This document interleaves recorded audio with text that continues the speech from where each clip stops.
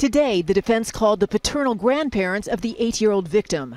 The couple in Texas had no knowledge of Gabriel's abuse, but they did know how his mother Pearl treated another son, Arnold, testifying that Pearl didn't want the 4-year-old, so she gave him away.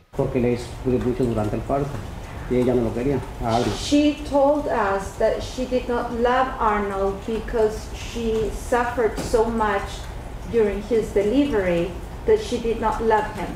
Through an interpreter, Rodrigo Contreras said they never saw Pearl hit any of her children, but he and his wife saw signs. I saw a couple of times a couple of bruises on Arnold.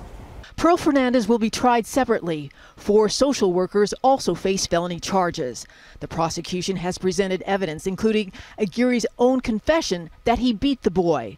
Other exhibits included handcuffs, a baton, a BB gun, and a cabinet where Gabriel was confined. Earlier today, a series of setbacks for the defense. 4 witnesses standing by this morning to testify that Aguirre had difficulty with simple tasks when he worked at a McDonald's, that he was easily duped, that he was a D student who failed the 9th grade and later dropped out. The court disallowed those witnesses because the defense had no expert to testify that Aguirre's slowness was a factor in how he treated Gabriel. The judge admonished the defense.